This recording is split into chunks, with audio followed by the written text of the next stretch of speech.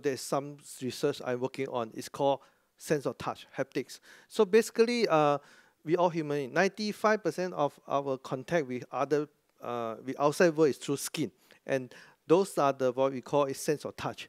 Okay, so so today I'm going to sharing with you is about the research I'm doing for the past more than 15 years when I first studied in Queen's University, Belfast. So it's called haptic. So it's leveling the playing field together for the visually impaired. When I joined Sunway, I just a new lecturer here. Today I'm still a lecturer, just a very small person. So, but I want to help the minority people.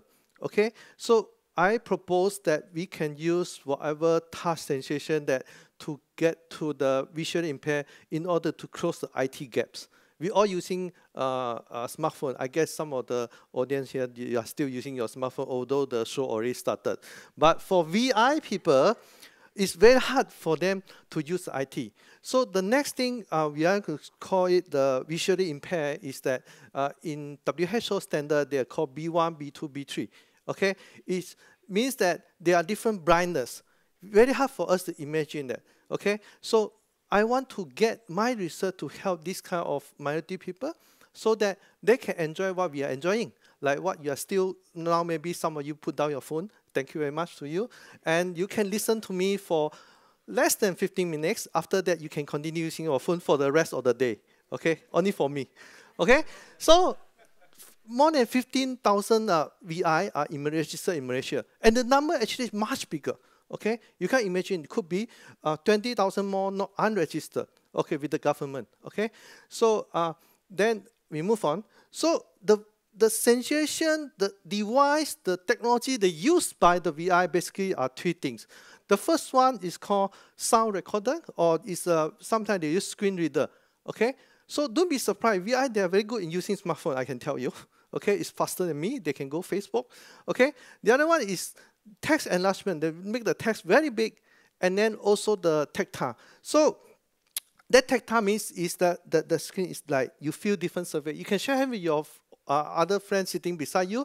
The girl you want to know, you can share hand with her. Then you feel the texture, hand texture from her. Okay, same thing to the guy. So the first thing I talk about force feedback means haptic. You see, if I bend this, okay, this is the force feedback. If I bend my head, it's force feedback. Means called haptic. Understand? And my stomach is very nice, okay? So it's like a drum. Okay, later you'll see the musician playing the drum. I can do like this if he allow me to be on the stage. Okay? So force feedback basically, because of loss of one sense by the VI, they have to use the sense of touch. I will slowly to take you into our research in SunwayUniversity. Okay, what we are doing. Many people don't know we are doing fantastic things from the minority. Okay? So then the other one is called tactile. I showed you already. Then the other one is temperature. When you share hand with people, so we invent algorithm to transmit all this force feedback, tactile, and temperature across the internet. So the concept is that we want to get VI, or you want to get sighted people, it's possible also to enhance your shopping experience. Today you go Lazada, you share pure 2D images. But we invented 3D images, or you take it as an image first, and 3D object. You buy a power bank, you can feel the shape of the power bank. Okay, how we achieve that, I'll tell you later. So the definition or the research in haptic is start from 2000. Okay, when I first did my PhD in 2001, there was only 300 research papers. Today, we got 10,000. So that time, I didn't even know what's haptic, because at that time when I joined the PhD, because they pay me £1,000, then I joined. Okay? So it's not because I like research. No, I like the money. Okay? Sometimes for the student, you are not so sure why you want to do certain things. Don't think too much. You just go. Innovation is not thinking. It's doing. It's think. It's not thinking without action. Just do it. Okay? So this is the device. Later you will see what I post on the slide. So how can haptic technology basically to assist the VI? So this is the one of the what we call a haptic map. When we first come up with a haptic map, means that you can map the Sunway Pyramid shopping mall.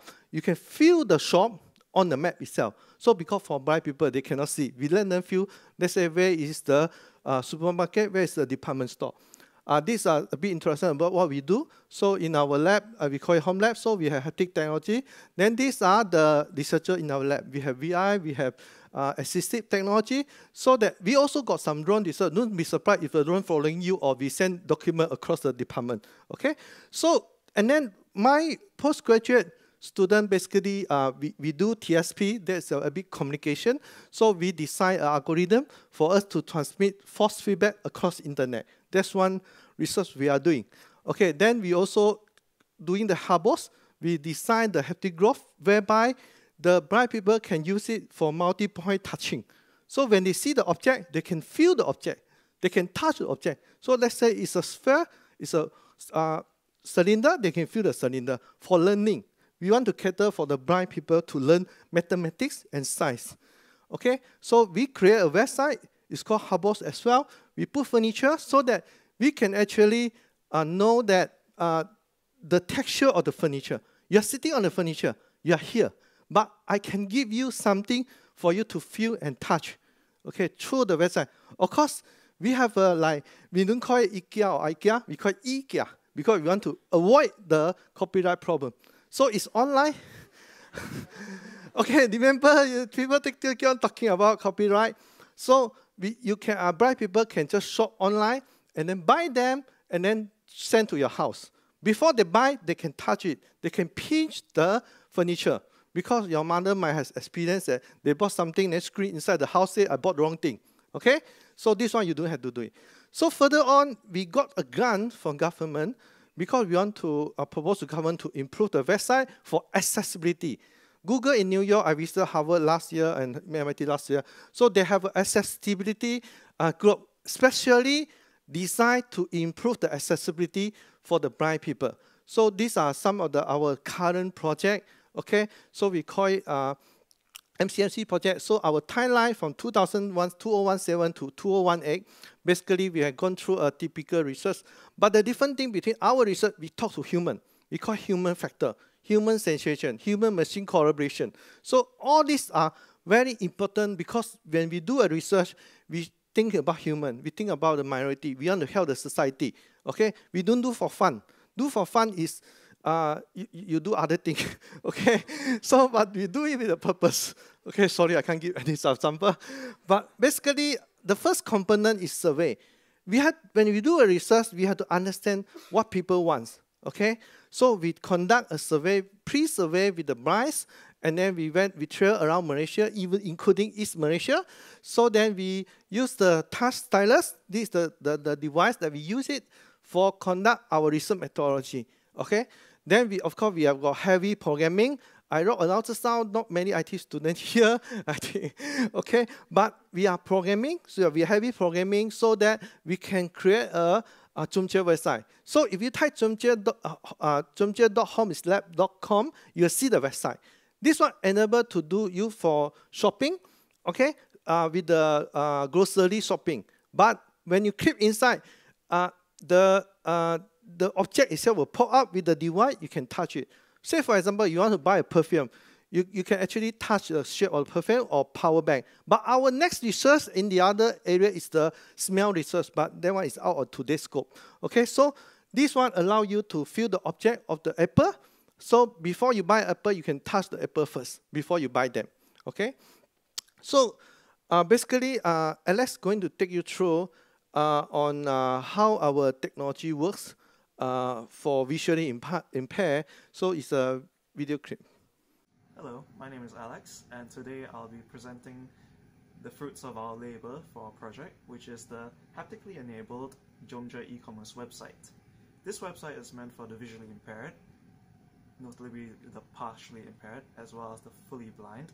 However, visual users such as myself will be able to use it as well. First off, I'll be demonstrating some of the assistive features that this website has. For the partially visually impaired, they are able to change the color scheme. For instance, if they require a higher contrast, they could change it to a black background with white wording. In addition to that, there's also the function to increase the font size in order to make the words clearer. For those with a more severe impairment or full impairment, we have made this website compatible for screen readers such as NVDA or JAWS, as I'll demonstrate right now. List with 6 items, decrease font, visited link. Login, visited link. As you can see, every time I press tab, Sign up, visited link. and the selection moves, the screen reader reads it out for the people who are unable to see the screen.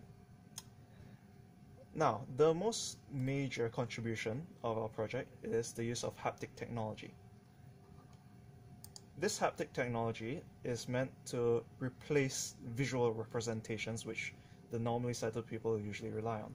So let's just say the visually impaired person wants to purchase an apple, and let's just say for hypothetical reasons that they don't know what an apple is.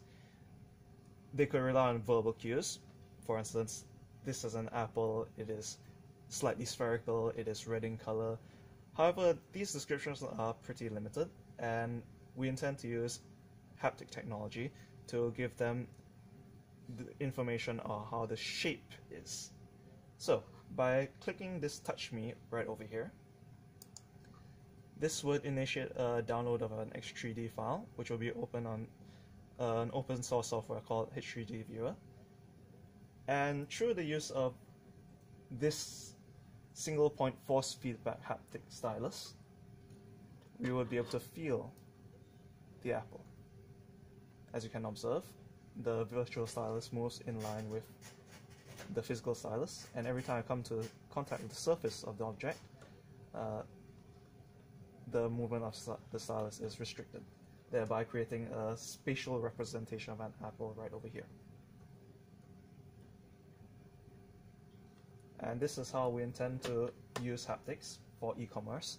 However, usage of this technology is not only limited to e-commerce, and we intend to expand its usage into other fields, as well as increase the capacity of our haptic technology, such as using ultrasonics or perhaps multi-point force feedback.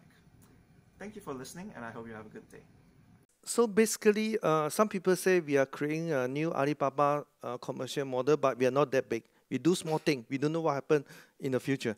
Okay, so we want to change the way that how VI people shop online. So because the current website are not so, basically it's not enough for them, as well as for any perhaps any other area that they can use it for education, for learning, for training. So all this might help them. So when we do research, we don't know whether it can lead to a bigger picture. We don't know. Okay, don't ask me, can this thing make money tomorrow or not? I tell you, cannot now.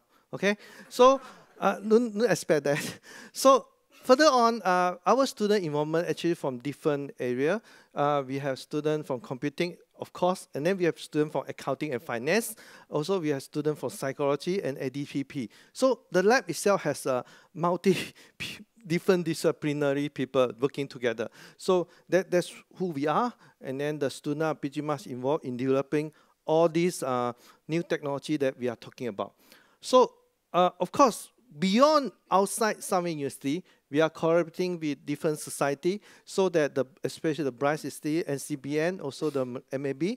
So they are heavily depend on donation. I just get some advertisement. Please open your wallet and donate some money to them. So in this case, no, you don't have to do that. So we are visiting them so that we got our research project. We pay some stipend to their blind participant, so they are happily taking photo with me. Okay, so we still need funding. Okay, so the testing itself also going on. Okay, so as you can see one photo now, I stopped for a while. This gentleman actually from UK, and now he just accidentally tested by us because he's supposed to be in Japan. He's a programmer. So my concept is that when we do something, we want to help people. When you help people, accidentally, we got someone come out to talk to us. He said, you guys are doing this? Yes. I said, yes. And then, you know that I'm a programmer? Yes, you're blind, but you're a programmer. But are you doing something for the Blind Society in Malaysia? I said, yes. Then how come I don't know? Okay, so I tell him, because our publicity is not that strong, but we do small things. So he very happily tested by her, and he commented our website and invention We do invention, investment, and we deliver. He said that it's very good, it's fantastic. So he fly back to Japan, okay? So of course, we are some local tester, some of the Ipan, Malay, Katasan, Dusun, and Indian, all different race we tested on them for the blind society. Okay, we tested on teacher as well, okay, and in Sabah, okay. So the conclusion of our research basically is telling us that the haptic technology basically allow us to improve, okay, basically to improve the web accessibility. It will help the VI to shop better. Okay, beside the audio, as I said, the audio is just the voice now you're hearing. Okay, the visual is the one you're seeing. The touch sensation is your skin that touching the chair. So all these are sensation. Actually, in fact, we have one more research called odor, the smell. Okay, we are doing that. Sooner or later, we got another branch, it's called taste. You want to deliver some pizza to your house, we can go through internet to deliver to your house. Okay, but you still pay me, I send the pizza to your house, you just taste the pizza only, okay, virtually. Okay, so this is the concept. Okay, the concept is very important that we should always think about different things. Not think out of the box, it's think out of the building. Okay, box is too small. Okay, don't say think out of the box anymore, think out of the building. Or even you want to good talker, you think out of the universal. Okay, so we want to help the blind so that they can become a future programmer, even politician, you know what I mean? Even the vice chancellor, perhaps, okay? So I make my conclusion, because haptic technology is good in assistive technology that we all talking about. So we propose to use this technology. It's originated from MIT. I got a chance to visit the lab who produced the device, and I was amazed that there's an opportunity last year given by Harvard Travel Grant. And then also, we want to say that multimodality is very important. If you are a finance accounting student, please join me, okay? Because we already got students inside. And then we want to make sure that the social involvement of the blinds, okay? We cannot leave everyone behind, okay, including the blind. Not to say left everyone behind, but excluding the blind. So we leave everyone, okay? No one should be afraid of technology, afraid of IT, afraid of engineering, okay? So basically, then it should be equal opportunity, because we're all human. And we created this, and we should let everyone try it, okay? So no matter what kind of background you have. So in technology, it's a small thing, but human factor is basically very, very important. When it comes to no matter what kind of background you have, please consider human being. Of course, you want to talk to me more, you want to sponsor me and my lab, or the Sunway University, you are welcome to talk to me now. Okay? Thank you very much. Okay.